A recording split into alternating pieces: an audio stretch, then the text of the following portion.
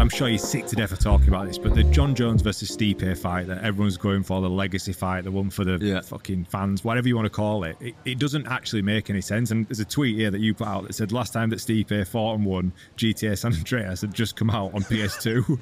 Is that accurate? Yeah, and he thought he will fight for the undisputed heavyweight title ahead of me, who's the interim champ, active and ranked #1 in the world right now. That makes me quite upset. Is it like a Dana White thing? Does he get to decide that, or what? Who decides those? Yeah, Dana White, basically, yeah. I mean, mate, I've cried enough about it. There's only so much crying I can do about it publicly. And I know that I'm not going to get the fight right now, so it's pointless even talking about it, mate, at this point. I'm just like, I'm fucking sick of it. Just let them do what they're doing. Because, like, what it seems like it would happen... Drop it, Josh. Drop it, he's going to chuck it out.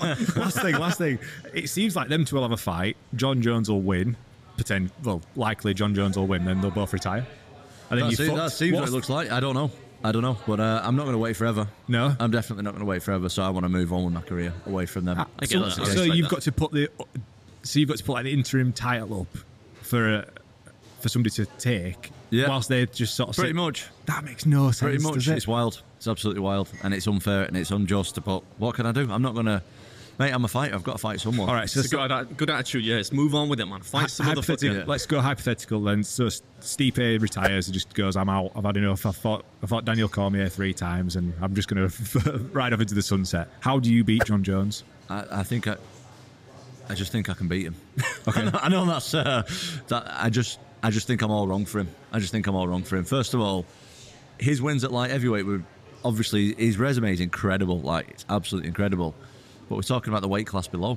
He's fighting a lot smaller guys, and he's a big guy. So when he's fighting someone bigger than him, I think that... And the speed, I've got a massive speed advantage over him. He was telling me that. I was watching like a little highlight reel of you before you came, and he's like, this guy moves like a middleweight. And I don't know much about combat sports, right? But I'm thinking, this dude's like way quicker, but doesn't really look any smaller than any of these guys. So that makes sense as to why he's successful, I've just got a massive speed advantage, and I'm getting faster as well. Yeah. As I'm getting older, I'm getting faster. It's something I'm working on a lot, and yeah, I want that fight. Obviously, I want that fight, but whether they're going to give it me is a different story, but that's what I'm trying to get. Where do you see that Jon Jones has got weaknesses in his game? He doesn't. Okay. He doesn't. He doesn't. He's the most complete fighter that there's ever been in the UFC. But I know that I'm dangerous. Yeah. And it takes one at heavyweight.